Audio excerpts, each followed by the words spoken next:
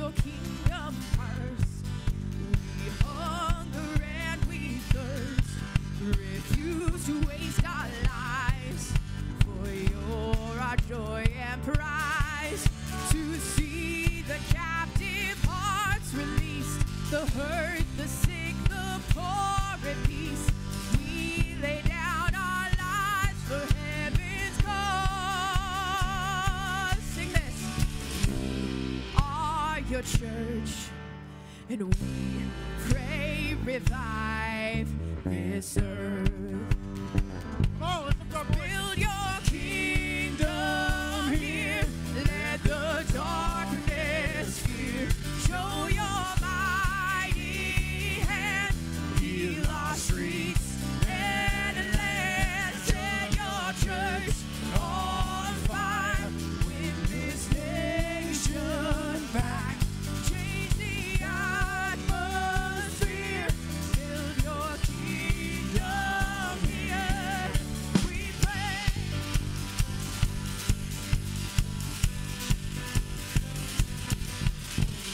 Your kingdom's power, reaching near and far. No force of hell can stop your beauty changing hearts. You made us for much more than this. Awake the kingdom seed in us. Fill us with the strength and love of Christ. Are your church, and we are the hope on earth. Here we go. Build your kingdom here. Let the darkness fear. Show your mighty hand.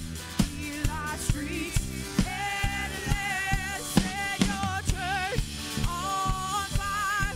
With this nation back. Change the atmosphere. Build your kingdom here. We pray.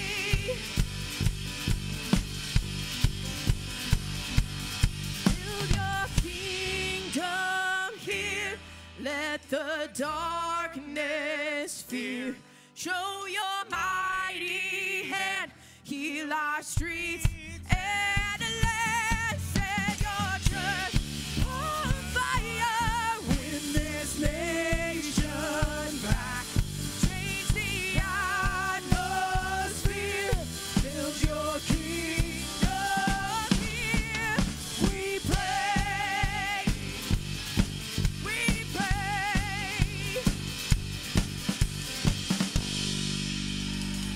Hallelujah. Father, that is our prayer, Lord, as we see what feels like sometimes darkness invading and surrounding us. We pray, Lord, you would win this nation back for your glorious name. Jesus, you've been given all authority under heaven and on heaven and on earth and in heaven. Hopefully over my prayer too. But we thank you, God. We thank you for your great power in the world today. We pray as we worship you together as the kingdom of God, the church of God, that you would be glorified in our hearts and magnified in our minds. And we pray that in Jesus' name. All God's people say. Amen. All right, hey, find some people you don't know. There's a lot of people here. Go say hi to somebody. Phil, I'm going to do the announcement today.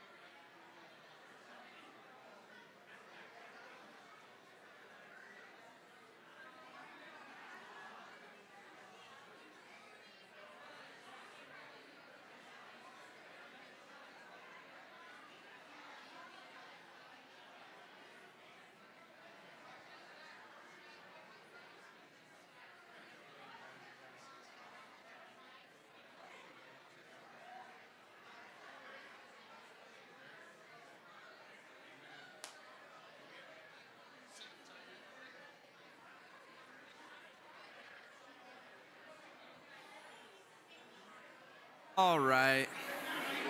That's enough fellowship. That's enough fellowship for one day. Cut it. If you guys want to, everybody make their way back to their seats and we'll do some announcements, do some more worshiping.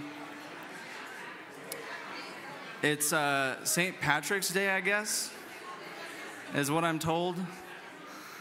I didn't wear any green, so please don't pinch. So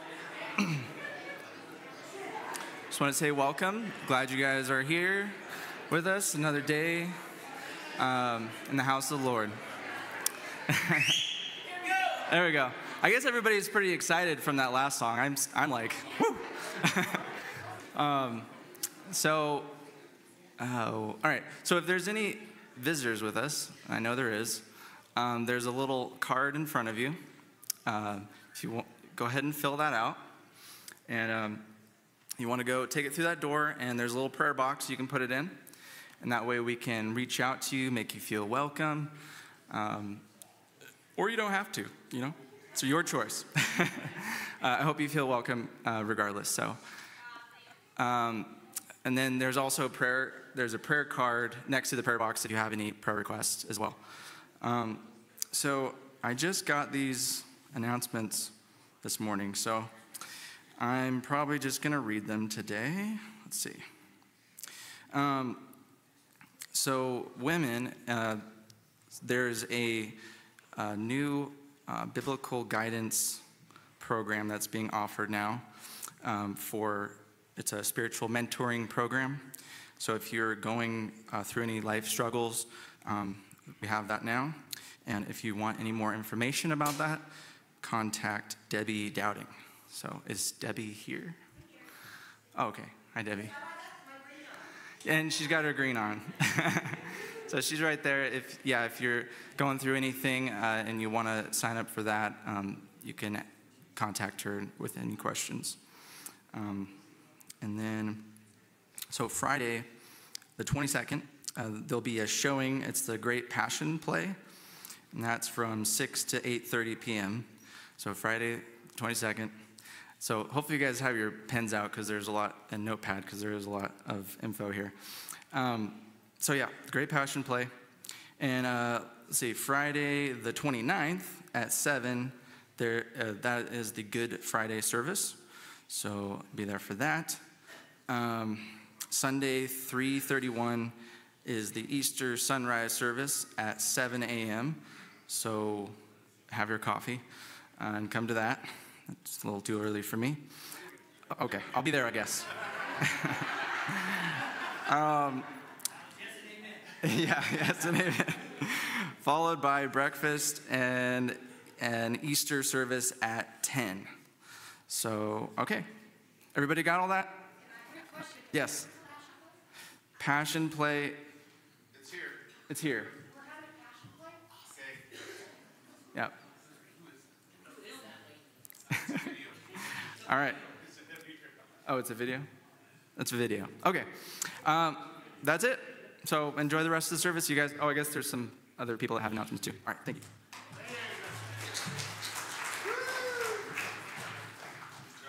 Morning, church. How's everybody this morning? Would all of you consider yourself to be whosoever's? The Bible says in Romans 10:13, whosoever calls upon the name of the Lord shall be saved. Zandra and I have put together a book called The Whosoevers, and it's based on the book of John. And it's going to be a Bible study where we come together and we sit down at the table and we discuss the book of John together one by one. And for the first couple of times, I'm going to be the facilitator. But after that, the goal is to have others lead the group in the discussion. Sounds like it's challenging, but in the book, we wrote how to do that. You could take that guidance, or you could lead how you feel fit.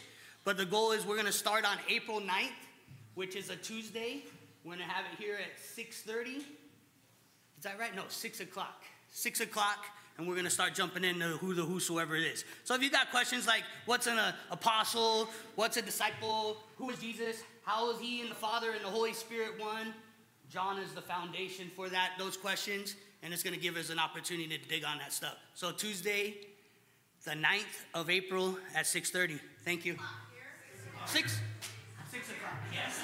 Here, yes. Also, a week from tonight, Sunday the 24th, we are going to make a challenge to the church to show up and, like we just sang, want to see the church on fire.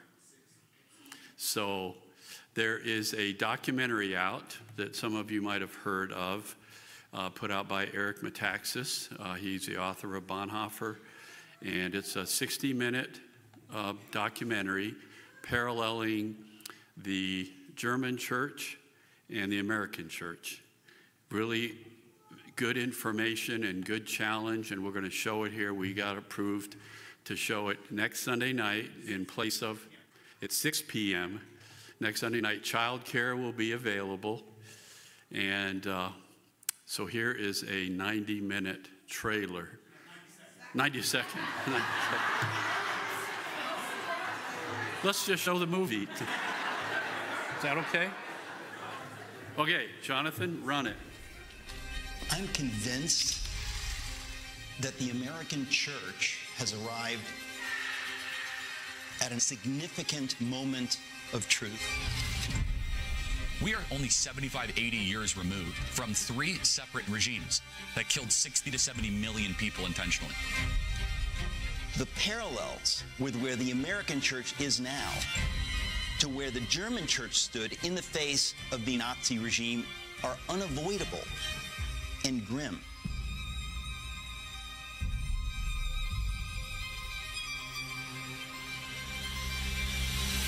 Churches need to understand really what Marxism is, which is to destroy the church, to destroy the Word of God. So if you capture the seminaries, you capture the pastors, you capture the laity, you capture the soul of the world. Christianity is not just about saying Jesus loves you and then going to heaven one day, but that there's a war that's raging. The church is weakening, which is why Marxism is ascendant in America today. This is the hour of the American church.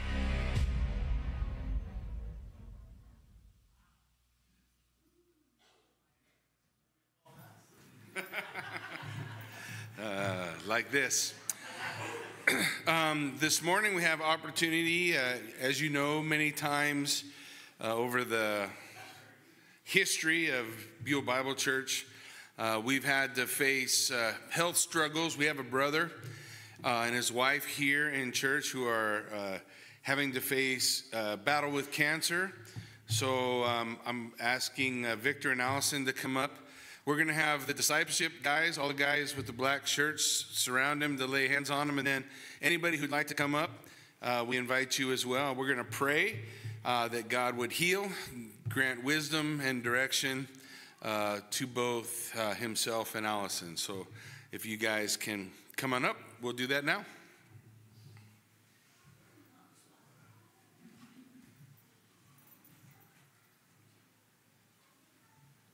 Hey, Rochelle.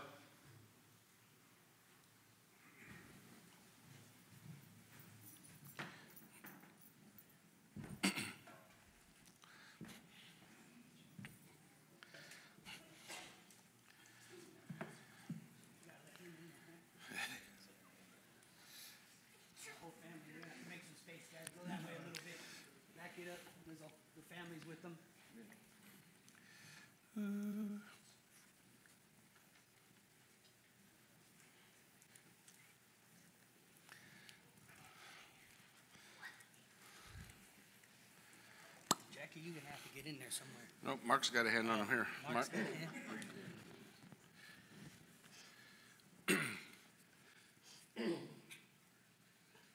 Victor, I anoint you in the name of the Father, the Son, and the Holy Ghost. Father God, we come before you and we lift up Victor and Allison, the whole family. because the whole family is going to endure this journey together. Lord, we pray first and foremost for your amazing healing power in his life. God, that you would deliver him, touch him, and heal him, Lord.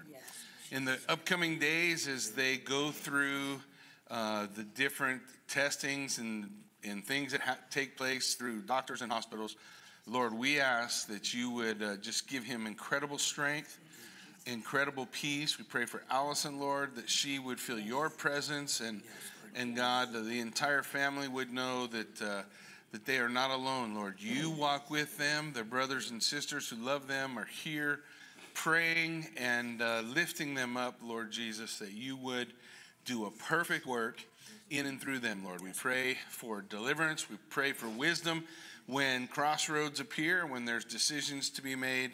We pray that you would direct them, that you would lead them, that you would show them the route to walk. And Lord, as we do so, we hear, God, your scripture in Philippians 4, 6, and 7 saying, do not be anxious about anything, but in everything through prayer and supplication with thanksgiving, let your requests be made known to God. And the peace of God that surpasses all understanding will guard your hearts and minds in Christ Jesus. Amen. Heavenly Father, we praise you, Lord, that you are the healer and you're the one who grants authority to the believer. We praise you, Lord, that you are the one that's overcome everything, Jesus, on this earth that's tempted. Lord, you bore not only sicknesses, but you also bore infirmities. Well, Lord, I pray that you please help us have the authority to control and say, no more sickness like this, no more cancer. So in the name of Jesus, spirit of infirmity be bound, because he's thinking strongly, but against the name of Jesus, you are not. So in the name of Jesus, cancer, depart from this place, because you do not belong on me, you don't belong on Victor, you don't belong on anybody in this church.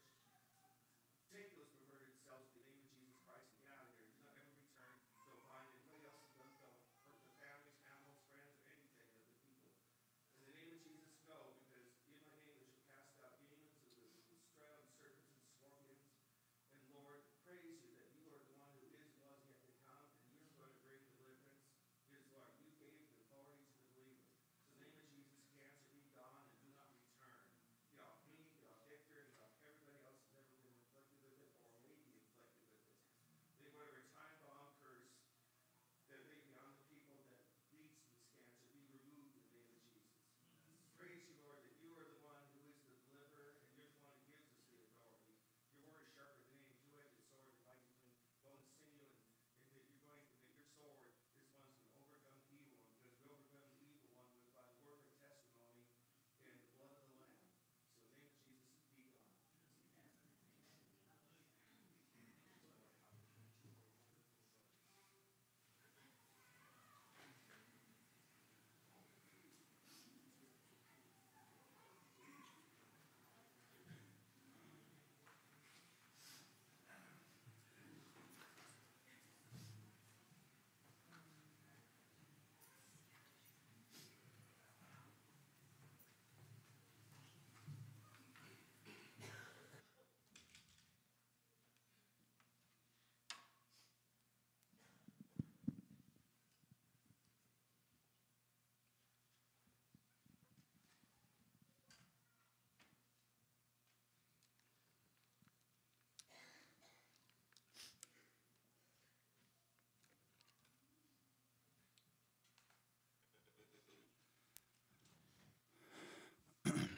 Well, yesterday we had a marriage conference here, and it was such a blessing. It was so spirit-filled. And yesterday morning, the Lord had put it on my heart to sing a song called Better Hands, and we sang it twice yesterday, and it seemed to just flow right into our marriages. And, you know, one of the things we were talking about yesterday, though the state may recognize our marriage, it's God who ordains our marriage. And one of the things that was said yesterday by Pastor Rich was, every single one of you have an ordained marriage. God has brought you together. And so I added this song last night at about 8 o'clock. The worship team loves when I do that. But I think it's for more than that. I believe that this song can bless Victor and his family, but also bless anybody going through anything that needs to be reminded that these things are in better hands. So let's sing this together.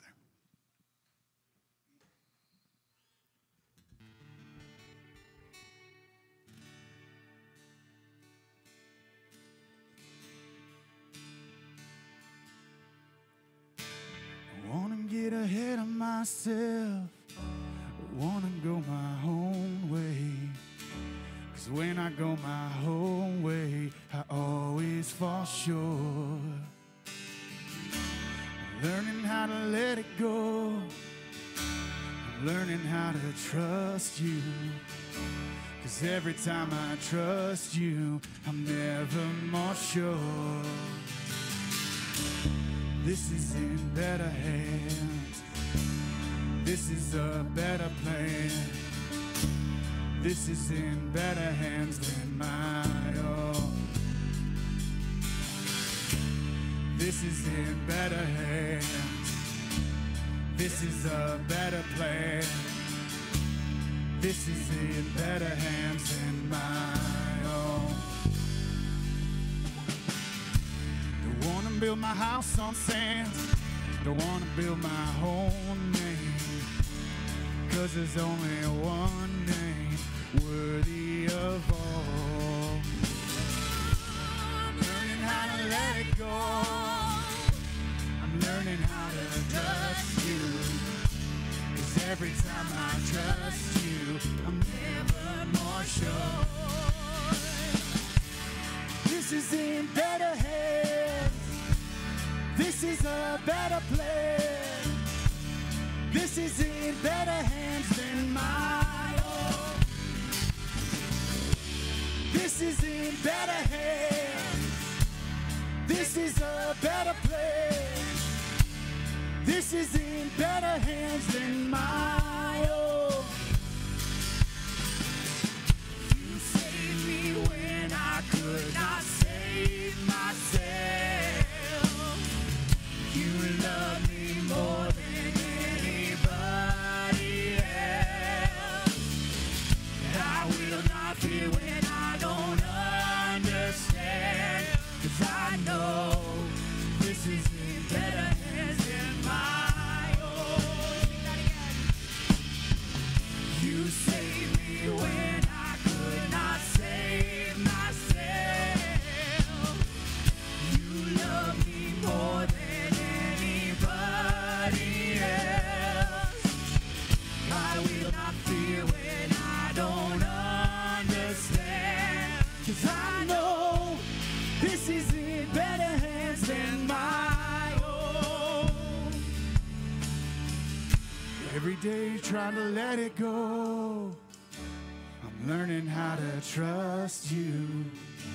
'Cause every time I trust you, I'm never more sure. Come on. This is in better hands. This is a better plan. This is in better hands than my own. This is in better hands. This is a better plan. This is in better hands than my own. This is in better hands. Yes, it is. This is a better plan. Always is. Thank you, Lord. This is in better hands than my own. It's in better hands right now. Let's lift our hands, give it. This is in better hands. This is in better plan. This is in better hands than my own. Just the voices. This is in better hands. This is a better plan. This is in better hands than my own. We thank you, Lord, that all of our life that you've given us is in your hands. We thank you, Lord. Just be glorified as we continue to sing and inhabit these praises. Lord, open our eyes and ears up to your presence here with us this morning. I pray that in Jesus' name.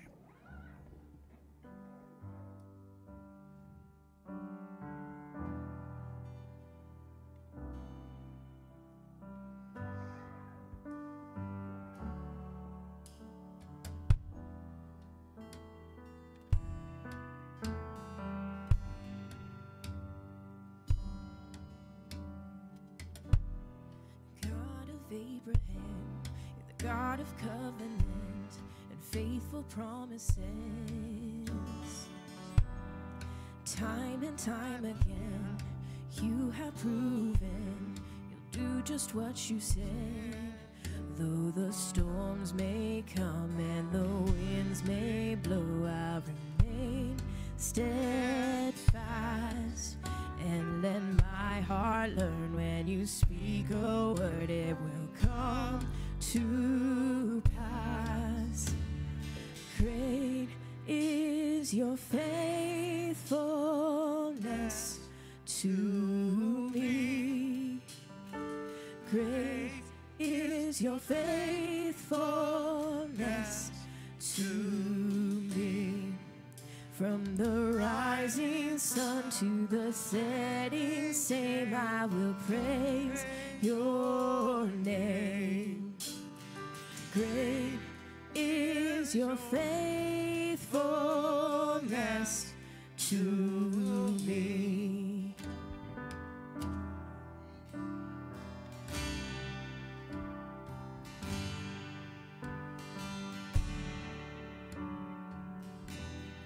God, from age to age, though the earth may pass away, your word remains the same. Your history can prove there's nothing you can't do. You're faithful and true. Though the storms may come and the winds may blow, I'll remain steadfast and let my heart learn when you speak a word, it will come to pass. Great is your faithfulness to me. Great is your faithfulness to me.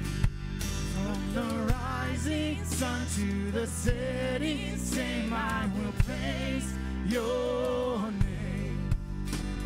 Great is your faithfulness to me.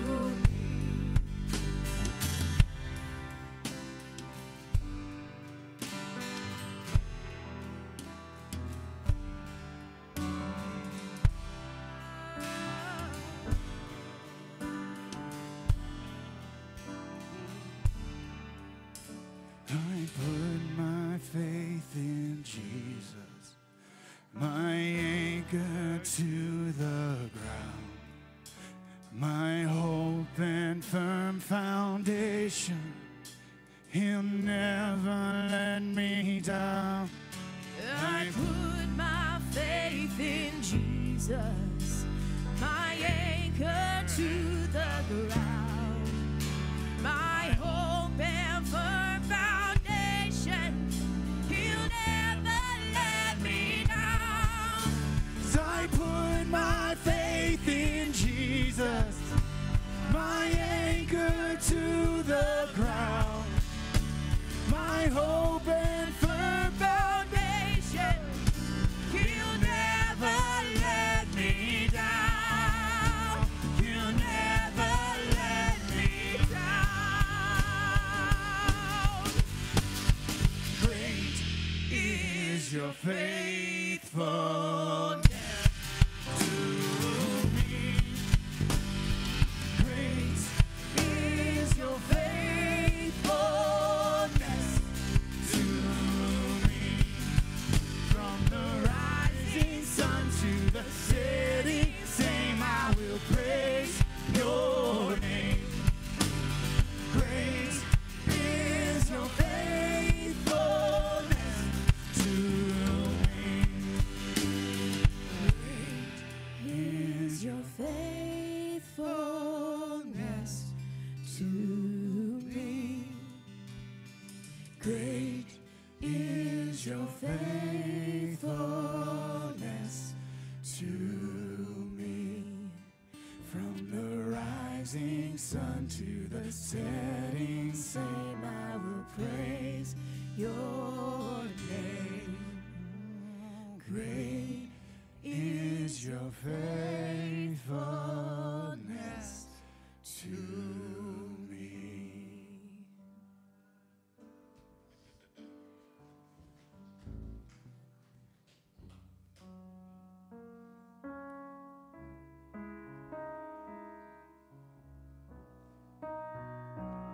Let's lift our voices to the King of Kings and Lord of Lords, that while we were still sinners, Christ died for us. He'll not withhold any good thing from us.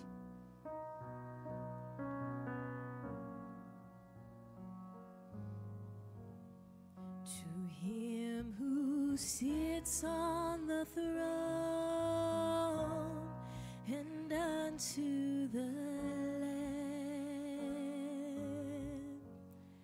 To him who sits on the throne and unto the Lamb. Sing that again. To him who sits on the throne and unto the Lamb. To him who sits on the throne and unto the Lamb. To him who sits on the throne and unto the Lamb. Listen to him. To him who sits on the throne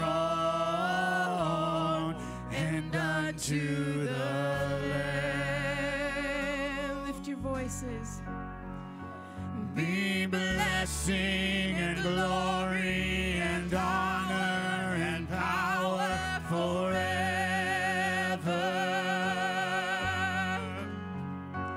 Be blessing and glory and honor and power forever. Sing that again. Be blessing and glory and honor and power forever.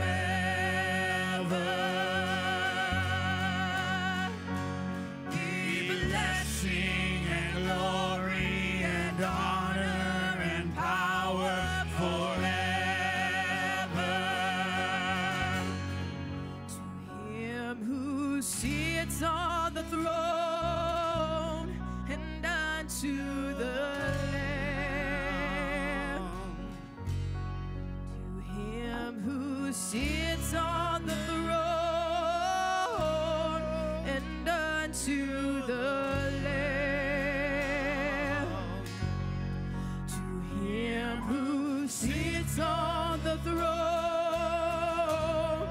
and unto the Lamb. To him who sits on the throne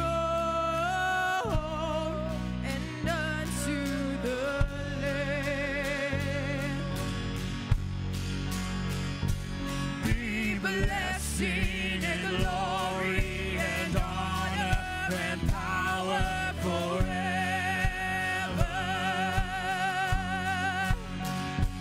Be blessing and glory and honor and power forever. Be blessing and glory and honor and power forever.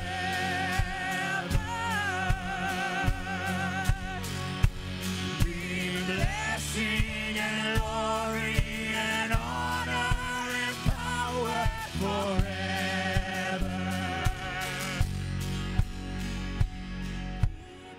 Blessing and glory and honor and power forever. We sing forever. Be blessing and glory and honor and power forever.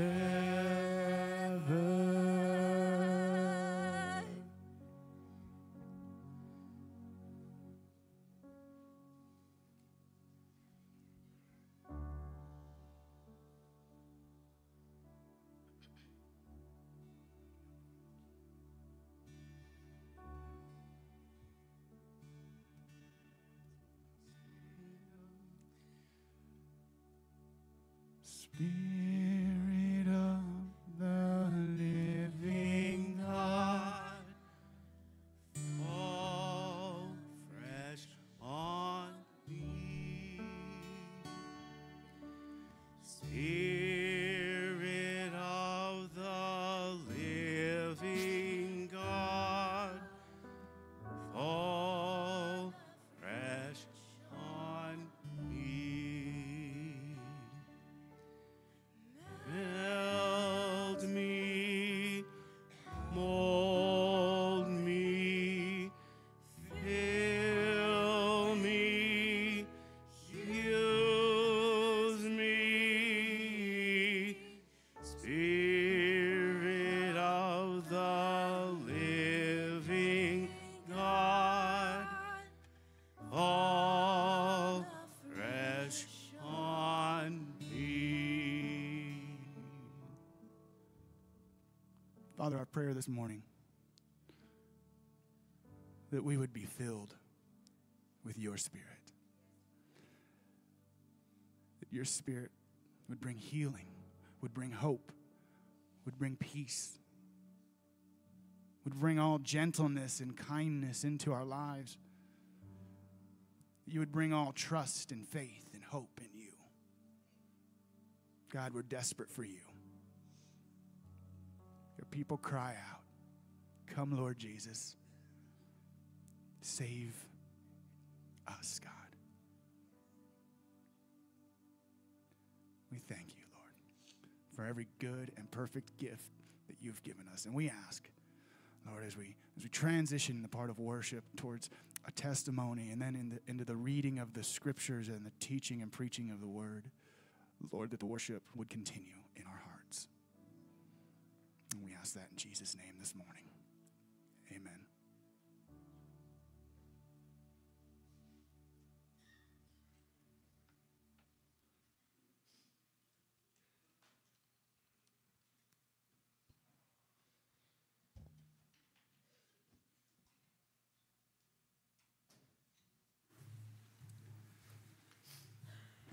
This morning, Eric Leduc's going to share his evangelistic testimony with us.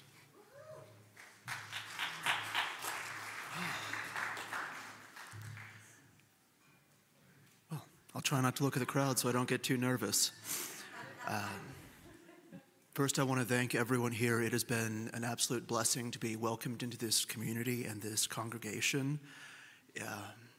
Truly, you can see the love of Christ in those that love him.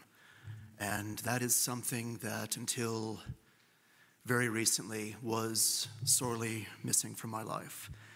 The person I am now is nothing like who I was. And I want to disabuse you first of any notion that I was a good or kind person in most of my life. Who I am now is thanks to Jesus Christ. So, basically, from the end of my childhood, from the end of our period of innocence and grace, I have lived in a state of constant, pervasive despair, of emptiness, of nothingness. There was a void in my heart that now I understand that's where God was meant to be in all of us. But he was not there for me. Whatever excuses my upbringing, our education system, my own pride and arrogance, God was missing in my life. And so everything that I felt, everything that I was, drained away into a void of pointlessness. It was numbed, might be a close word, but that doesn't convey an absence of everything, of all feeling, of all emotion, love, kindness, tenderness, even hate, drained away. It was the feeling of being a puppet of flesh, and there was no soul there. And I felt the antithesis of existence, would be how I'd say that.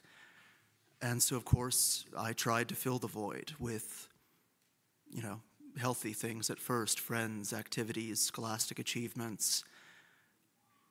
Pointless, empty. In desperation, I turned towards other measures. Cigarettes, drugs, women, self-harm, willfully enacting evil because goodness didn't work. And you get moments of cheap thrills. The chemicals go through and then they leave and you're left just as empty as before. I sinned desperately, creatively, and constantly. I cared absolutely nothing for others, but I cared even less than nothing for myself. I actively hated everything in the world, and I did my best to spread that hate because I wanted people to feel as I did. I squandered every opportunity I was presented with absolute masochistic glee, and I fully expected to die before I was 20. When that didn't happen, I became a little bit more proactive on that front. I turned towards harder drugs, and I turned towards thoughts of suicide. Constantly, every day, and every moment, every turn in the road was an opportunity to see how well the truck would fly. Every evening, I got to know the taste of gun oil as well as cooking oil, debating whether a half-pound of pressure would end not even the pain, but my emptiness. And each time, there's a little voice in my head that said, not today, not like this. And I don't know why I listened. I didn't know who it was. And for some reason, God decided to keep me around. Later in my life, I found my wife, who I was blessed beyond measure to have somebody that loved a wretch like me, as some of you might remember from our renewal of vows. I promise I sing better in the truck. And she loved me, and she comforted me to an extent. The empty pit inside my soul had a bridge built over it, but it was still there, knocking away at the nights as I was alone, even though we were together. As our years went on, Caitlin found faith and dragged me into it like the obliging husband that said, yes, dear, and propped up the dusty Bible on the shelf and didn't really believe. I played at lip service through ceremonies. I sang without my heart in it. And it was a performance. I had not given myself over to Christ. I was still bound by pride, arrogance, and mostly despair that everything was fruitless. I did have something of a change of heart before then, and accepted the idea of that a God could exist, that souls exist, when my first daughter, Catherine, was conceived. Not born, but at the moment of conception, we could feel her soul descend into the world, into the womb between us. Where there was two, there was three now. And if any of you have met her, she was the same fiery sunburst of love, passion, and contrariness that we felt that night that she's been to this day. And so that changed my worldview on a lot of things. And over time, I began to pray somewhat in earnest, but never for myself. I would pray for others. I'd pray for the nation. I would pray against people, but I did not pray for my own salvation, because a willful sinner such as I deserved only to burn. It was not right. It was not fair that after all my life as I had lived, that I would be saved. And again, my pride. And as many of men will know, our wives don't let us keep much of that pride through our lives. And she kept working at me and kept asking me, when are you going to pray for yourself? And, just brush it off, but it's still there, and she's still working at me. Until finally one evening, just a bit over a year ago, I was in the middle of the southern Idaho desert, no other humans in sight, parked in a truck, and I just bent myself over the steering wheel, and I cried, and I prayed to God. I gave up the fight, and I said, save me. And God answered, and he did save me. And in that incredible moment, the pit was gone.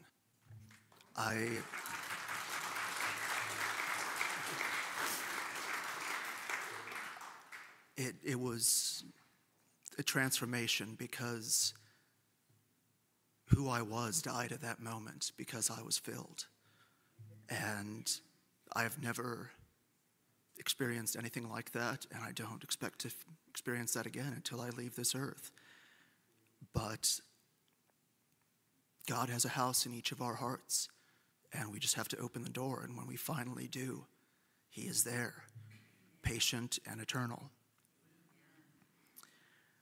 And if we'll only let his Spirit in, it doesn't matter how much we've sinned before, it doesn't matter what we have done, we are still his children, and he wants to save us. And I was filled with his grace and his Spirit, and I knew something I had never felt before, and that was peace, contentment. I no longer felt myself draining away into pointlessness. I knew the fullness of life like I was a child again. That the innocence had come back, though, by knowledge and will and faith. And I can never undo who I was, the choices I've made, and where I've been, but it does not define me. It is an experience through which my faith now is honed forever in Jesus Christ, who saved me and who redeemed me and made me anew. The wickedness and anguish that once filled me no longer rules my life, and I cannot repay those I've harmed, and I cannot repay what God has given freely to me. It is still my joy to be a man who honors God's word and brings kindness rather than pain to those who endure my company, because I'm still difficult. And I was a lost wretch until he found me, and though blind, brought me to see. And I can never ever describe how great his grace was the hour I first believed. Thank you.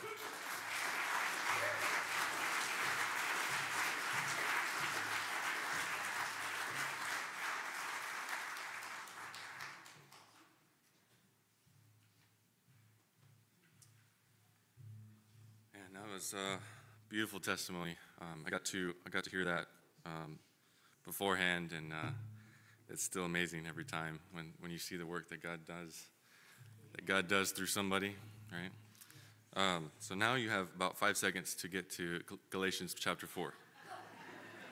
Go. Done. Good job. Galatians chapter 4, I'm going to read out of the ESV. Thank you. You're welcome, Jared.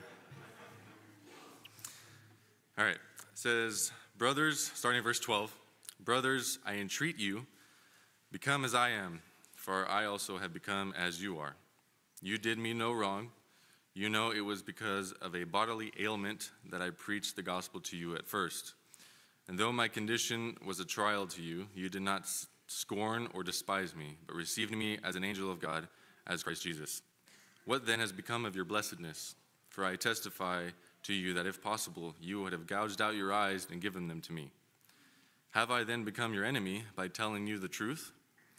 They make much of you, but for no good purpose. They want to shut you out, that you may make much of them.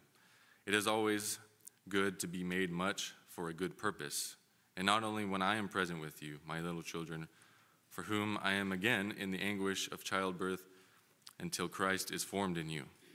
I wish I could be present with you now and change my tone, for I am perplexed about you. Tell me, you who desire to be under the law, do you not listen to the law? For it is written that Abraham had 2 sons, one by a slave woman and one by a free woman. But the son of the slave was born according to the flesh, while the son of the free woman was born through promise. Now this may be interpreted allegorically. These women are 2 covenants. One is from Mount Sinai, bearing children for slavery. She is Hagar. Now Hagar is Mount Sinai in Arabia. She corresponds to the present Jerusalem, for she is in slavery with her children. But the Jerusalem above is free, and she is our mother. For it is written, rejoice, O barren one who does not bear. Break forth and cry aloud, you who are not in labor. For the children of the desolate one will be more than those of the one who has a husband. Now you, brothers, like Isaac, are children of promise. But just as at that time he who was born according to the flesh persecuted him who was born according to the Spirit, so also it is now. But what does the Scripture say? Cast out the slave woman and her son, for the son of the slave woman shall not inherit with the son of the free woman. So, brothers, we are not children of the slave, but of the free woman. And then 5:1, for freedom in Christ has set us free. Stand firm, therefore, and do not submit again to a yoke of slavery. Let's pray. Father, we thank you for another day was a promise to us, Lord. We thank you for your grace, your mercy on the work that you are doing in this body, Lord Father, and we cannot thank you enough, Lord God. And we pray that as we open up your word and study it, Lord, we ask for your wisdom, we ask for your discernment, and that your Spirit would continue to transform our minds by your word, Lord, by your truth and love, and your will be done, Father. In Jesus' name, amen. And children are dismissed. I didn't forget.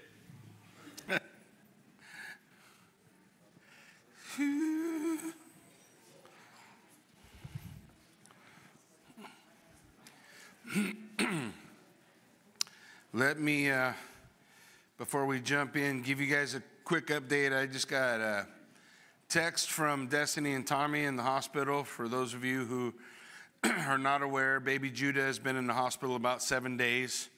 They've been fighting. He has pneumonia. They've been fighting getting his oxygen levels to an appropriate place. Last night they started doing some alternative treatments. Here's the message this morning. Judah had a great night last night. This morning we've been able to wean him down from 12 liters to 10 on the Vapotherm, and his respirations have been great since weaning this morning. We will probably wean him again soon. Please continue to pray for his breathing and respirations to be within normal ranges. Thank you all for your prayers. They are our greatest weapon. So let's pray for baby Judah real quick, and we'll jump in. Father God, we lift up little Judah to you. Lord, we pray for Destiny and Tommy in the hospital. Lord, we pray, God, that your hand will be upon them. We ask even now, as they are weaning little Judah down 2 more liters, Lord, we pray, God, that he would continue to breathe normally, Lord, that you would fill his little lungs with all the oxygen that he needs. And in and through it all, God, we pray you be glorified as you touch his body. We look forward to the day when mom and dad are able to bring little Judah home. So we lift him to you and ask your blessing on him. In Jesus' name we pray. Amen. All right. So we are going to finish chapter 4 of Galatians all before lunch. Hold fast. As we do, I just want to remind you the division of the book of Galatians. We did the first 2 chapters, which are a summary of the gospel of the crucified Christ. Then chapters 3 and 4 are the result, what the gospel does. It brings people from every tribe, nation, and tongue into one family under Christ. And so we see the multi-ethnic family of Jesus and of Abraham. And then finally, chapters 5 and 6 are going to show us how the gospel transforms people by the power and presence of the Holy Spirit in their life. So this is where we are. In chapter 12, there's a few things, or not chapter 4, verse 12. Yeah, you'll never find chapter 12. Good luck. In verse 12, there is a series of verses here that in the English I would call a little clunky, because you're going to read them and you may scratch your head a little bit and ask yourself, now what exactly is going on here? This is one of those times where perhaps you've heard me encourage folks when you study the Bible to read multiple translations, because it will help you see where we have translational issues, that we don't have straight across English words for the Greek words or terms, or we don't have a figure of speech like they do. And this is one of those situations. We're going to see it here as we begin. He says, brothers, I entreat you, become as I am, for I also have become as you are, and you did me no wrong. Now, what Paul is saying to them in verse 12 is, hey, you and me were true friends. Now, I don't know if you would catch that out of that text. The reason you wouldn't is because there's a Greek idiom that insists that friends must be together. You see a similar thing in Ecclesiastes. Can two walk together unless they agree? The idea here in the Greek is, I'm begging you that you and I would see this the same way.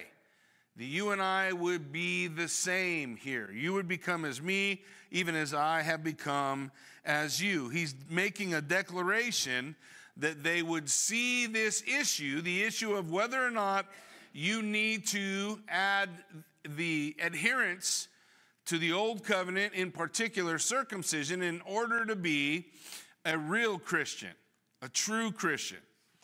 Will you need to become Jewish? And then he says, you've done me no wrong. What's he saying? He's saying, listen, I want you to recognize that God does not require circumcision for your identity in Christ. He does not require circumcision so that you can be spiritually mature. But if you take this yoke on that these other teachers are telling you, then you are not like me. So he's giving a declaration here between true friends and false friends. You guys ever recognize the difference in those things? And he's saying, true friends, we're going to see this alike. This was an area for Paul that you can't agree to disagree. This is an area for Paul where you have a different gospel. Remember, he told us already earlier in the book of Galatians, look, if anybody comes to you and teach any other gospel than what I've showed you, let him be anathema, let him be accursed. This is a major, not a minor.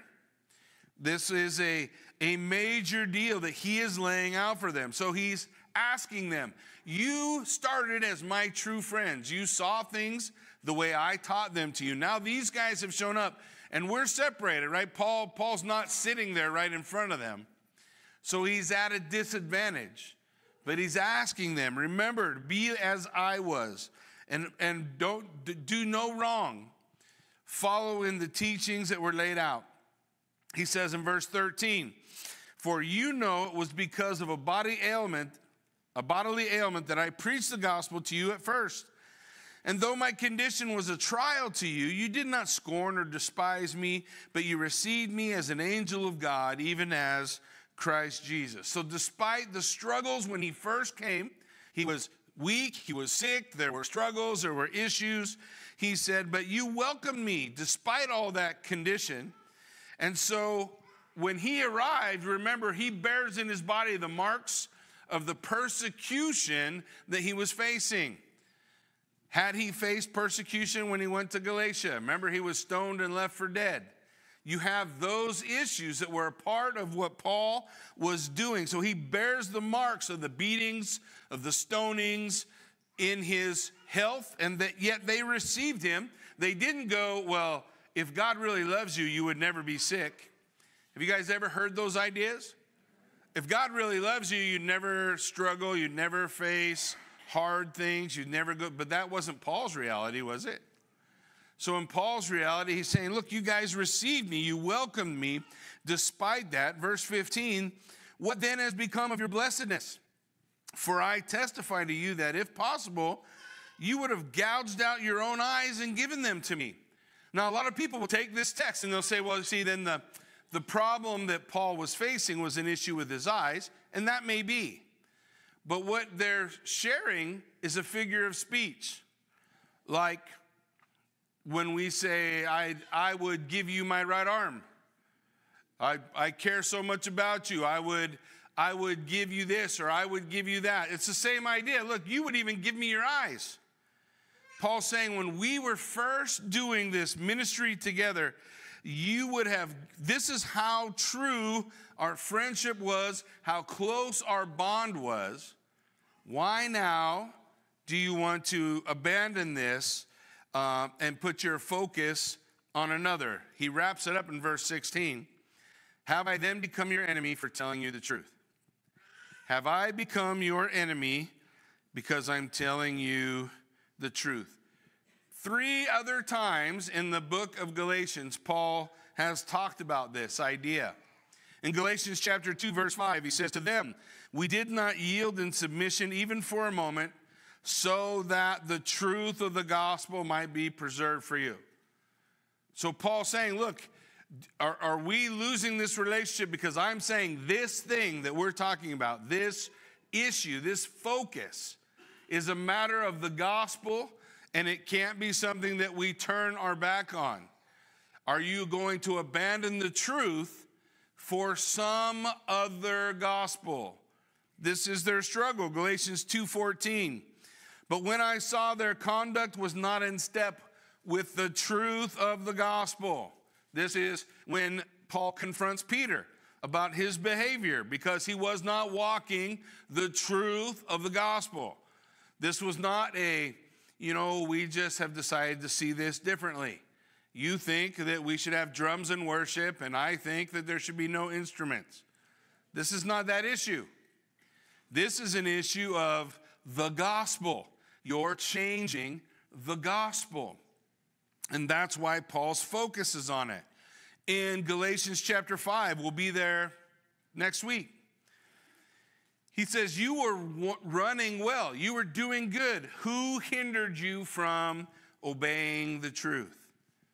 Now here in chapter 4, as we saw in verse 16, he says, am I your enemy because I'm telling you the truth of the gospel? You are saved by faith in Jesus Christ alone. Circumcision does not add anything to it. You are saved by faith in Christ alone. Adherence to the old covenant does not make you closer or more mature in your relationship with Christ. You are saved by grace alone, faith in Christ Jesus. This is the salvation that we have. And so Paul is saying, look, when we started, I was your true friend. We were linked together. But now through the teaching of these other men, that link is being tested. If you go in this direction, you are abandoning the truth. You see, the pushers of circumcision were naming Paul as the enemy because he stood against their practice. And Paul is telling those in Galatia, if you go this way, because I've been truthful with you about the gospel, will we then be found enemies? He goes on now to focus on the false zeal of the other teachers and the true concern that Paul has for them. Let's look at verse 17. They make much of you, but for no good purpose. They want to shut you out that you may make much of them. Now again, as we even saw earlier, in the ESV, you may say, I'm not sure I understand what you're saying. In the New English translation, it says this, they court you eagerly, but for no good purpose. They want to exclude you so that you would seek them eagerly. The New King James says it like this, they zealously court you, but for no good. Yes, they want to exclude you that you may be zealous for them. The point that he's making is the ultimate aim of the agitators was so that they could make disciples for themselves. Not so that these men and women, disciples, would be disciples of Jesus Christ. Right? When we come to the Great Commission, it says all authority is given to who? Jesus, right? Jesus said, all authority has been given to me in heaven and on earth. Go, therefore, and make disciples of every nation. What are they disciples of? Disciples of Jackie? Disciples of Victor? Disciples of Jordan? Disciples of Mark? No, who are they disciples of? Jesus Christ. And what Paul is saying is these guys, they're zealous for you. They're eager for you. They want to make much of you, but it's not for a good purpose. It's so that you would respond to follow them. And Paul is going to say, follow me as I follow Christ. The focus is and needs to be always on Jesus Christ. So Paul here is portraying his rivals like they're courting the Galatians. They're after them. They're in rivalry for their affection. They, as false friends of the gospel, are trying to make the Galatians follow them. Follow them and go their way. Look what he says in verse 18. It is always good to be made much of for a good purpose, and not only when I am present with you. Again, in the English, it's a little clunky to me. But as we look at the other translations in the NET, however, it is good to be sought eagerly for a good purpose at all times, and not only when I am with you. Galatians 4:18 in the New King James, it is good to be zealous in a good thing always, and not only when I am with you. He's saying this idea, this pursuit, it's not just, have you guys ever known chameleons? Like a chameleon is that kind of friend that just takes on what's necessary when he's with you. Like, I got to look like this with you. And then over there, I'm going to look like that. And over there, I'm going to look like that. A chameleon. Paul is saying, look, it's good if they're zealous for you, if they want to help you grow and they help you and want to help you learn. But Paul's point is, I'm not there with you. And because I'm not there with you now, are you going to abandon the gospel to go this other way? Will you now put yourself under the old covenant? Does the old covenant still have sway under the new covenant? According to the book of Hebrews, the old covenant has been done away with by a greater than Moses. You ever heard that phrase? Or a greater than the angels, or a greater than Abraham, or a greater than Solomon. Who is this? Who is the greater than all of those things? Yes, that's right. It's Jesus. Jesus. Because of better promises, a better covenant. So this is the challenge that he's laying out for them. He's saying the intentions of those teachers that are there now are dishonorable. They're not like Paul's. He's saying his intentions are honorable. Even though they're separated by space, he wants them to be built up. He wants them to grow in the grace of Jesus Christ. He wants them to be able to walk in that freedom, to be able to experience all that the new covenant promised them as believers. And so this is what he's trying to express to them. In verse 19, he says, so my little children, for whom I am again in the anguish of childbirth until Christ is formed in you. Every man, every Paul over his Timothy, every human being who has ever mentored another or tried to encourage another and in one way or another been a part of discipling another human being has an incredible desire to see Christ in that person. That's why when we share our testimony, even as Eric did today, and we share our testimony, part of that is our transformation. The point is, what happens when Christ enters into my life? I'm not just saved, I'm being transformed so that you can see Christ in me, so that I can see Christ in you. And so Paul is saying, look, I am like a woman that is giving birth. I'm in the pains of childbirth, longing to see you show the colors of Christ in your life. That's a desire of every person who has ever taught anyone else anything out of the Word. Not to see their name in headlights, not to see a billboard with their picture on it or their face on it, but to see men and women reflecting the love of Christ as they've come to know Christ through the efforts of the teaching. It's the greatest joy we can see. Paul talks about it in Romans 12, 1 and 2. Listen to what he says. I appeal to you, therefore, brothers, by the mercies of God, present your bodies a living sacrifice, holy and acceptable to God, which is your spiritual worship. And do not be conformed to this world, but what? Be transformed by the renewal of your mind, that you, that by testing you may discern what is the will of God, what is the good and acceptable and perfect. Man, that's seeing Christ reflected in somebody's life. Their life not like the world anymore, but being transformed into the image of Christ so that you see Christ in them. Man, that's glorious. 2 Corinthians 3:18, Paul writes this, and we all, with unveiled face, beholding the glory of the Lord, are being transformed into the same image. That's the image of Christ coming through believers, right? We're all becoming like Jesus. That's the goal. Don't be like me. Be like Jesus.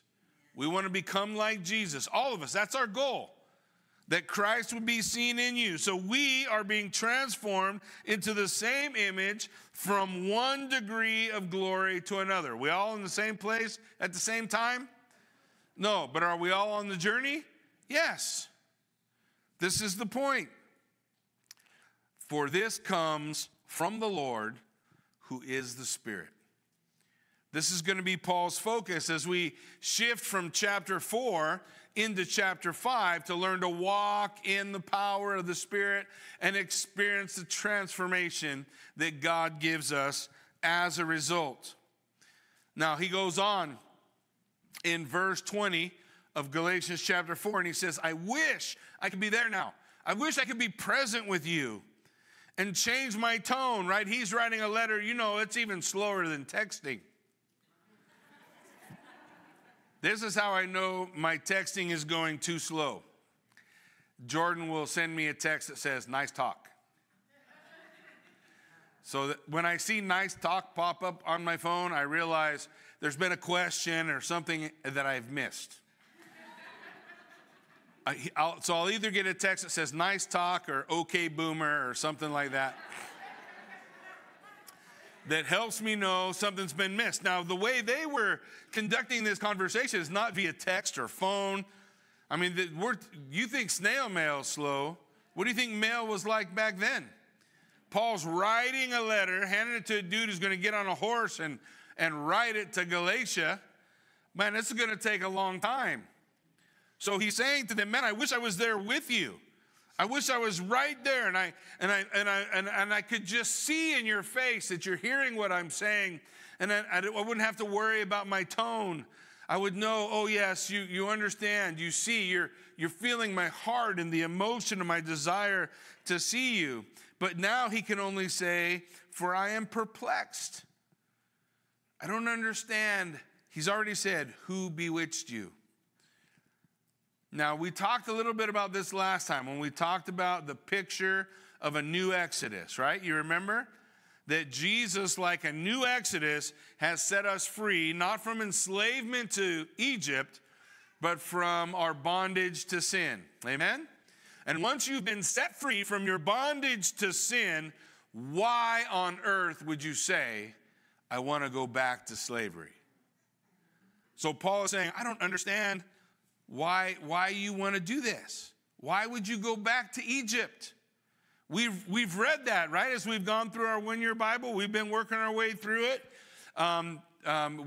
We've actually already done it. We're in the middle of Numbers right now. But as we look at it, as we see, we are recognized.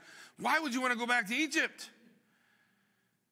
You think you're safe and secure back there. All the old trappings for the Jewish believer in Jesus Christ, their struggle, and the whole purpose behind the book of Hebrews is they had a struggle, a cultural struggle, to go back to what they knew. And it was difficult for them to hear the words of Paul, who is also a cultural Jew, right? Who is saying to them, the old covenant's gone. It's passed away. Jesus Christ, the promised one, the one we've been waiting for, has come.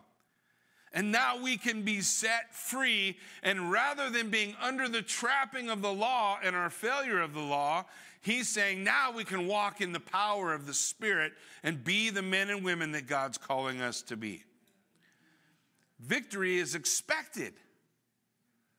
Victory is expected. It's not. The question we always ask ourselves is, well, why do I still sin? Well, you're still here. But you're not defeated by sin ever. Never. The last word of sin is done. It has no last word. Jesus Christ is the last word now. And he said, it is finished. You are delivered. Now walk in the Spirit. That's the message of Galatians chapter 5. And this is what Paul's saying. I don't understand. I'm perplexed. So he's going to give them one more example as we close out today. One more example. 2 women, 2 families, 2 covenants, 2 mountains, too confusing to understand. All the things I'm going to try to point to you. And I wrestled with, how do I do this without... sometimes I get home after a Sunday and I look at Kathy and I say, hey, babe, how'd that go? And she goes, well, to be honest, I'm still confused. And then I go, well, that was a failure. I have to try harder. So this time, as I'm looking at this there's like a illustration that Paul's going to develop between Sarah and Hagar and the child promise and the child of the flesh. And so there's a lot of different things. So I tried to make a chart. We got a chart? Blue. So I don't know if you guys can see it. Get really close to the TV. But I'm just going to have them leave this up there. And as we get from the verses, we'll just put the next one up because there's 3 slides going to develop.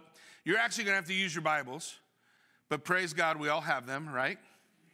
So we're going to follow along in the Bible to see this illustration. So Paul's saying, you've perplexed me. I'm going to give one final illustration before I challenge you all to walk in the Spirit. So here's what he's going to say.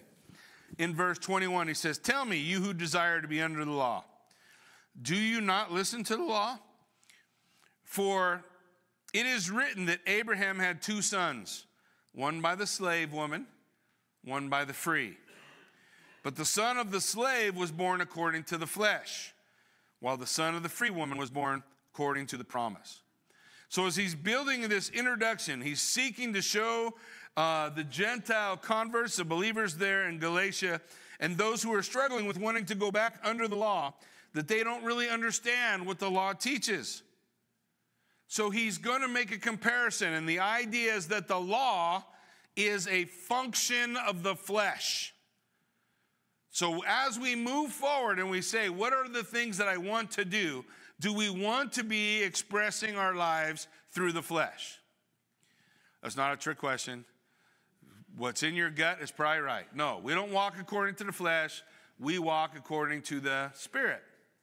So we don't want to walk according to the flesh. So he's going to say this example of the old covenant is an example of the woman who had a child by the flesh. And he's going to compare it to Ishmael.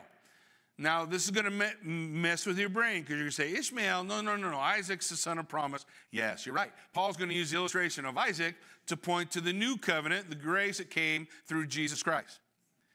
So he's developing this idea, this view. He wants them to see both of these sons were circumcised. Both of these sons were under their father Abraham. Both were by flesh children of Abraham, but both were not children of promise. One is an example of the flesh, the other an example of the Spirit. This is what he wants us to understand. Now, the other teachers, those false teachers in Galatia, they're teaching them, in order to become true descendants of Abraham, you need to go back to circumcision. And Paul's saying, no, that's a work of the flesh. We need to walk in the strength of the Spirit. And so he's developing this illustration. Hopefully, I won't totally lose you as I try to walk you through it. Now, verse 24. Now, this may be interpreted allegorically. So he's saying, I'm making an illustration where different things relate to different things. And so we have some parallels, I think, up on the board. For example, that's not a word. For example, the earlier covenant, the old covenant, is exampled in this story by the slave woman. That's Hagar. And the new covenant, that's exampled as the free woman or Sarah.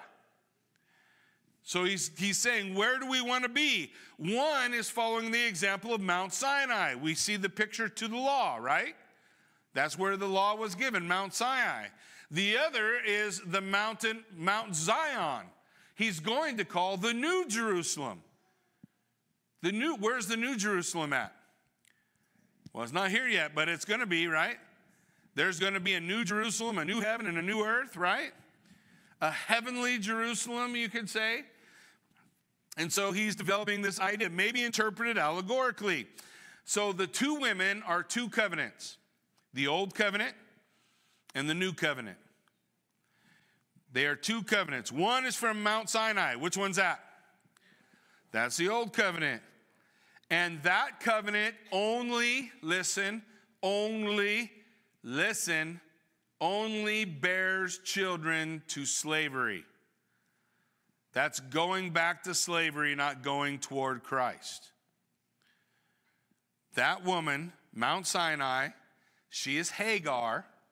Paul says in verse 24, she's the old covenant, and she only develops or gives birth to children who are slaves, not free. So then he goes on. Verse 25. Now Hagar is Mount Sinai in Arabia. She corresponds to this present Jerusalem. Which Jerusalem? The one that was there when Paul was around, right? So he's saying this Jerusalem, this culture, this world is all part of slavery to sin. Because unless you come to God through faith in Jesus Christ, you are separated from God by your sin, no matter where you were born. You are all slaves of sin apart from Christ. Does everybody understand? Our natural state as men and women apart from Christ is slaves to sin, separated from God. But God, right? The whole point of but God, he reached out to us. Through Jesus Christ, he helps us enter in. He helps us recognize. He helps us to understand. So Hagar corresponds to this present Jerusalem, for she is in slavery with her children. He wants them to understand this present Jerusalem, the place where Jesus met his death, the place where the chief priests and the Pharisees hold official and unofficial sway, the place from which certain emissaries have come to Galatia in order to teach a rival teaching to Paul's. This place is in slavery with her children. The culture does not save you. Now, how would we translate that today? Well, some people in the United States think if you're an American, you're Christian. Sorry, that's not how that works. If you are a follower of Christ, you have repented of your sinful life and come in faith to Christ as your Lord and Savior. Romans 10:9-10 says that if you confess with your mouth the Lord Jesus and believe in your heart that God raised him from the dead, you will be saved. For with the heart one believes and is justified, and with the mouth one confesses and is saved. Has nothing to do with where you were born. Here's another little news flash. It has nothing to do with your mom and dad. If your mom and dad are saved, hallelujah for your mom and dad. That doesn't save the children. If your grandma and grandpa are saved, hallelujah for your grandma and grandpa. It doesn't save grandchildren. God only has children. Not grandchildren, not great-grandchildren, not great-great-grandchildren. You have to have a relationship with Jesus Christ. You have to turn from your sin and turn to Jesus. And when you do, he sets you free from your slavery to sin. And then the point of emphasis is now we don't go back. We don't go back to slavery and sin. We move forward walking in the Spirit with Jesus Christ. This is the point that he is building on and wants us to recognize and wants us to see. Here's the contrast. Look at verse 26. But the Jerusalem above is free, and she is our mother. Now he's thinking of Sarah. He'll bring that out in a moment. Now he's thinking of Sarah. Now he's pointing to the heavenly Jerusalem, the new Jerusalem, which the book of Revelation tells us who lives there. All the believers live there. Only certain believers? Is it only Jewish believers? Is it only Arabian believers? Is it only Mexican believers? No. It's all believers from every tribe, nation, and tongue. Right? All gathered in one place, the New Jerusalem. So he's saying that place, the New Jerusalem, Jerusalem above, that's free, not slavery. Jerusalem above, she's our mother. Paul is saying, that's my mom. Notice he's not pointing to the temple. Notice he's not pointing to the Jerusalem that is the day Paul's standing there. He's saying, oh, no, that's not my home. The New Jerusalem is my home. My home is in Christ Jesus. Didn't he already say in Galatians 2:20 how his identity is in Christ? I have been crucified with Christ. It's no longer I who live, but Christ who lives in me. And the life I live in the flesh, I live by faith where? In the Son of God who loved me and gave himself for me, right? I am his. This is the declaration that he's making. The Jerusalem above is free. Paul's saying he's got his eyes set on a different Jerusalem. However great the Sinai or present Jerusalem might appear, they cannot compare to a city whose builder and maker is God. This is the place where our eyes should be focused. Isaiah 65, verse 17 and 18, listen, says, for behold, I create a new heaven and a new earth. We've heard that before, right? Where have we heard that before in the New Testament? Book of Revelation for sure, right? So he's saying, look, this is not a new idea. This is not plan B. All the way back with Isaiah, the Lord said, I create a new heavens and a new earth, and the former things shall not be remembered, nor come to mind. The old ways, they go, and the new ways, they stand. The former things won't be remembered. He goes on to say, but be glad and rejoice forever in that which I create. In that which I am creating. For behold, I create Jerusalem to be a joy. Now, what Jerusalem is Isaiah talking about? He's not talking about the one they rebuilt. What's he talking about? He's talking about new heaven, new earth, new Jerusalem. I create Jerusalem to be a joy, and her people to be a gladness. Now, there will be, what kind of joy will there be that day? What do you think it's going to look like the day we walk into the new Jerusalem together? All the battle's over. The battle with sin is done. Jesus Christ has delivered everything and everyone. We're in a new heaven, a new earth, and a new Jerusalem. You think that's going to be a bad day? You think there might be joy? Are we still going to be struggling with the difficult things of this life? Of battling with cancer or illness or babies in hospitals? Are we going to still be struggling in those ways? No. No, we'll be set free. Amen? You think on that day you're going to go, but Lord, I'd sure like to go back to Egypt.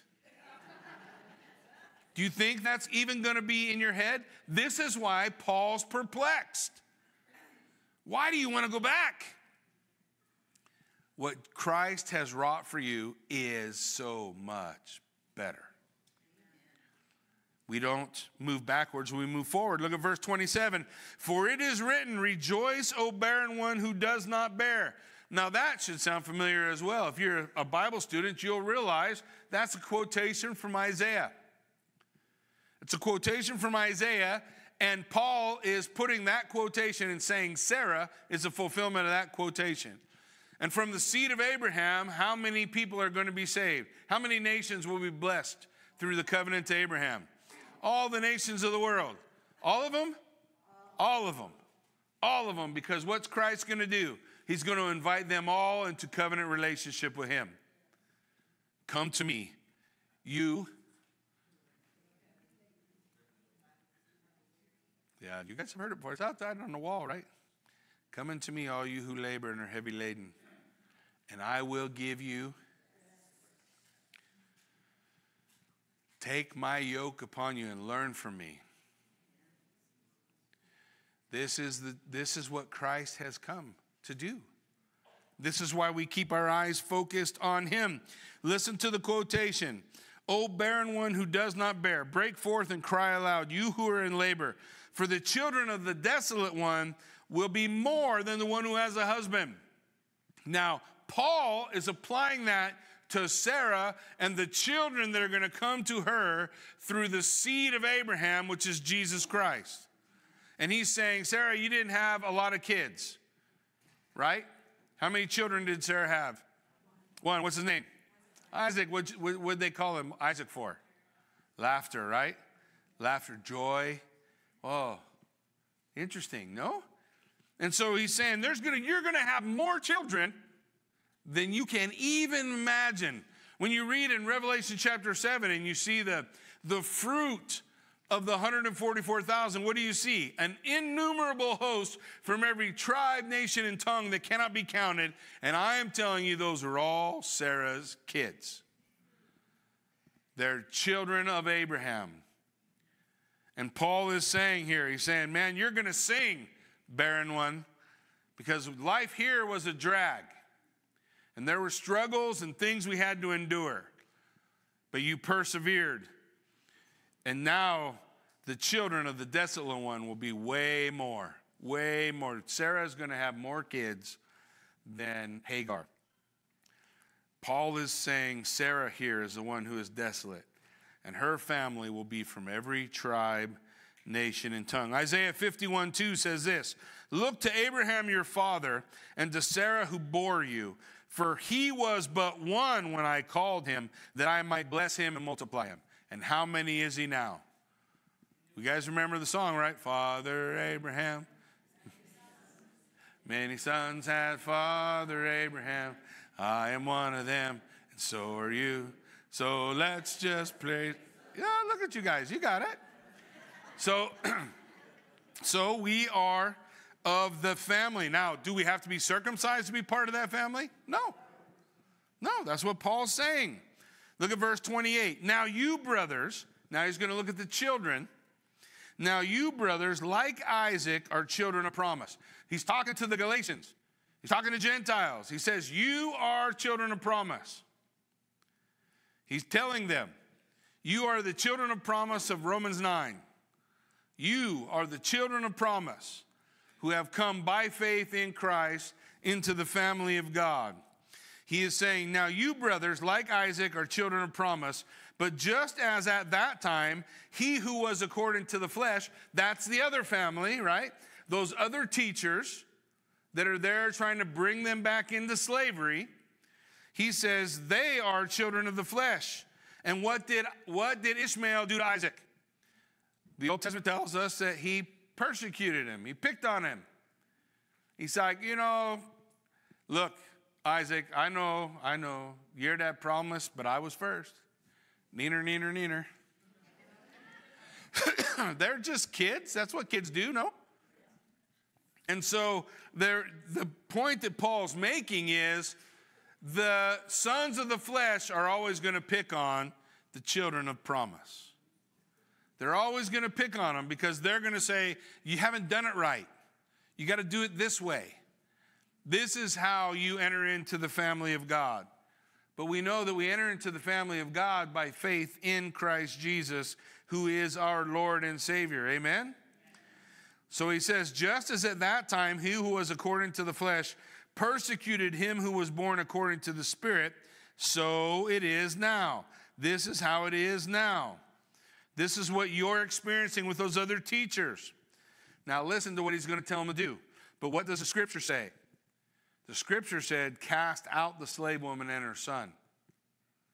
Now what do you think the message is to the Galatians? Get rid of those teachers. Get rid of them. They are not, that's a different gospel, that's a different teaching, that's a different direction. They've got to go. Cut them out. Cast them out like the slave woman and her son, for the son of the slave woman will not inherit with the son of the free. You cannot, flesh and blood, your flesh, your works of the flesh, cannot inherit the kingdom of God. Not ever, not even a little bit, not even some. The works of your flesh cannot. It is by faith in the finished work of Christ, which he has accomplished, and not we ourselves. He has done it. And we put our faith and trust in him, and then our efforts are to walk in the Spirit so that Christ would be evident in my life. You will see Christ through me as I walk in the Spirit following Jesus. And it's not about thou shalt this and thou shalt that. It is about putting your eyes on Christ Jesus and moving forward, not looking back. And this is what he's declaring to them. So he says, so brothers, we are not of the slave. We are of the promise. We are of the free. We're sons of Abraham. Who are sons of Abraham? Everyone who has faith in Christ. What if they're Yugoslavian? Well, they're still a son of Abraham, right? Oh, it's not Yugoslavia anymore. What if they're Serbian?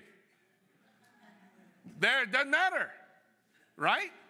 Because if they have faith in Christ, they're a son of Abraham. They're part of the family of God. Now, we are not children of the slave, but children of the free. So, Paul's saying, don't let anyone take your inheritance. Don't let someone come up to you and say, you're not a real child. You don't get the inheritance unless you do A, B, C, D. He's saying, no, don't let them take your inheritance, for you are already true children of the first fruits of the blessing of Abraham, and you know that because you have the Spirit with you. It's the Holy Spirit that is the guarantee, not circumcision or some other procedure. It is what Christ has provided. So then listen to the proclamation of chapter 5, verse 1. For freedom, Christ has set us free.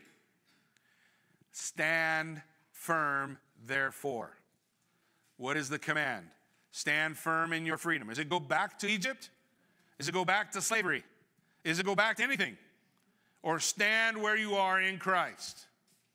Stand firm, therefore, and do not take upon yourself the yoke of slavery again. Paul's saying Christ has liberated us from our sin and from the need for external rules. And this transformation was not done by self-discipline. This transformation isn't something you did to yourself. It's something the indwelling Spirit of God has done in you. It is his work. It is his provision. 2 scriptures and then we're going to pray. Galatians 5, 22 and 23. We'll get there next week. But the fruit of the Spirit is what?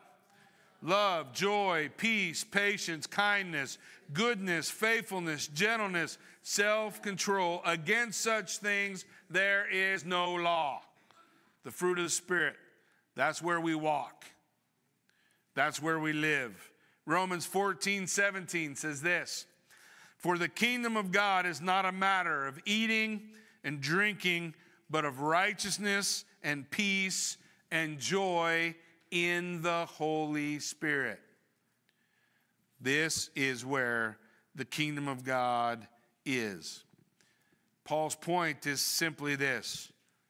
Israel, according to the flesh, is still in exile. Whether she has her own land or not, she is still enslaved to sin. She is still unredeemed and awaiting redemption, which can only come by faith in Christ Jesus. So if you have faith in Christ Jesus, you are redeemed. You are right where you need to be. Stand therefore, and do not take upon yourself the yoke of slavery again. Amen? Why don't you guys stand with me?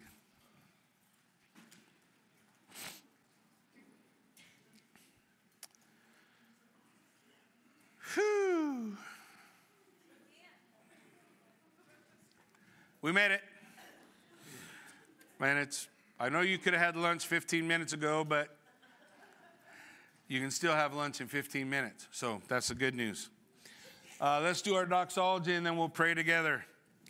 Now unto him who is able to keep you from stumbling and to present you blameless before the presence of his glory with great joy, to the only God our Savior, through Jesus Christ our Lord, be glory, majesty, dominion, and authority before all time, now and forever. Amen. Let's pray. Father God, we thank you so much for the opportunity that we have to study your word. We thank you that we can gather for worship. We can gather and hear the words of testimony. We can gather and pray. We thank you, Lord, that as we open your word and study your word, your scripture is changing us from the inside out. The work of the Spirit is happening. You are sanctifying your body, Lord. We trust you and we hope in you for that. But as we gather and as we come before you, we can acknowledge that there may be those here today who don't know you, who are still enslaved to sin. And God, we pray that even now your Spirit would be calling, beckoning. Even as Eric shared, it can happen in the middle of the desert. It can happen while you're sitting in your truck or sitting in your living room. The Spirit of the Lord God Almighty beckons you, come. So Lord, we just pray if there's anybody here today for whom that is happening, that they would come forward as we have elders and deacons and folks available up front to pray with you. They would love to pray with you and bring you into the presence of the Lord God Almighty. Lord, we pray for those who today may be struggling with their health or other issues and they need prayer. I pray they would do the same. Come forward and receive prayer this morning. And Lord, as we study your word and as we lay these things before you, it is our desire to be men and women who follow you according to your Spirit, who are staying in step with you.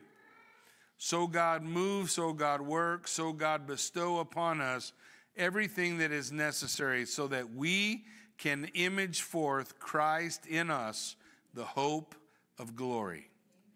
And we will give you all the praise and the glory for what you have done. In Jesus' name we pray. Amen.